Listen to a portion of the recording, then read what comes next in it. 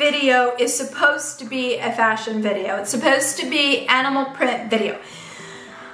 But unfortunately, all of the items have not come in. And I really want everything to come in because there's so many great pieces.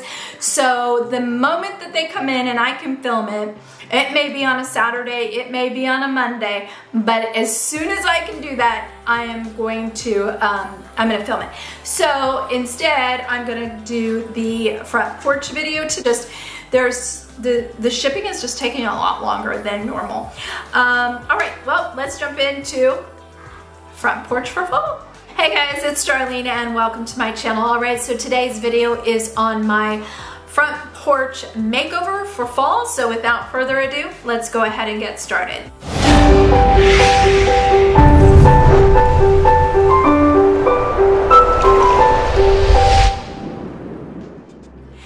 First and foremost, if you're already subscribed to my channel, I just want to say thank you so very much. If you are new here or you have not yet subscribed, be sure to hit that subscribe button as well as that notification bell, and that way you won't miss out on any videos. All right, so the first thing that I do when I'm looking at whatever area of my home, whether it be outside or inside, is I pick a color scheme. This year I decided to decorate in black and white, check print and gingham, and I sort of went right with that same aesthetic right onto my front porch.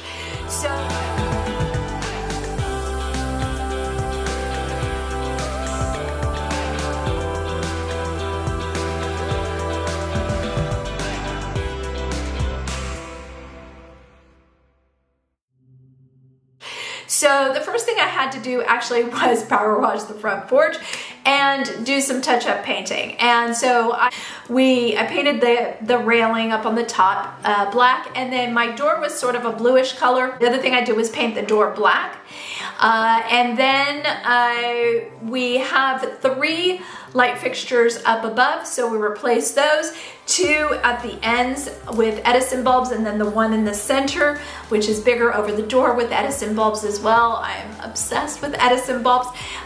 It looks very similar to what we put in the master closet, if you remember. Once all the cleaning and the changing of the fixtures was done on the front porch, I wanted to zhuzh up the furniture. So I have a porch swing that we put up, and I had 2 kind of rocking chairs, wicker rocking chairs. They were brown. They didn't have them in a black, so I made them a black. Spray paint is my favorite thing. So I spray painted those black, and then it was time to assemble everything. The first thing I did was ground everything with rugs. So I have 2 huge, I think these ones are 8x10s on each side. Our front porch is fairly big, which is one of the things I love. I've always wanted a front porch. And then the new piece was a black and white checkered print rug, and then I got a welcome mat. They came together, but the check print rug was smaller than what I wanted, so I actually bought a larger one. Really, the patio is kind of broken into 3 sections: the porch swing, the 2 chairs, and then of course the center, which is the front door. Before I started on those 3 areas, I did put I put flowers and plants up. So I have 2 hanging baskets that have faux florals in them. So I have those hanging in 2 baskets, and then I have these really pretty little plants that are hanging. I thought they just went so well. It adds that pop of fresh and green, and so I have those hanging in the front. And then I have 2 planter boxes that I have sitting on the handrail, and I just put flowers in there. Let's start with where the porch swing is. Pretty simple. All I did was put some throw pillows. These are very similar to the ones that I showed on the interior, and if you haven't seen that video, I'll list it as well. And so black and white check, and then there's ones with pom-poms, and then I got a lumbar style pillow that says welcome to my porch, I think is what it says, and boom, you're done. I love a porch swing. It's just one of those things I've always wanted since I was a kid. On the opposite side, that's where I had spray painted those 2 rocking chairs that are wicker, and I spray painted a little wooden table that I had picked up at like a garage sale way back when, before a pandemic. And just again decorated those. These two pillows were super cute because they had the gingham, the black and white, and then they had the little bit of green in them, and they both said home, just in a different way. And I think they just look so cute. And then on the table, I just, you can buy white pumpkins. So I have stacks of two white pumpkins stacked, and then I had spray painted a black pumpkin, and that was the decorating for that area. And then the front door, I bought 2 swirled topiaries. I love those. They're gonna be perfect for year round. Christmas time, I'll put little twinkle lights on them.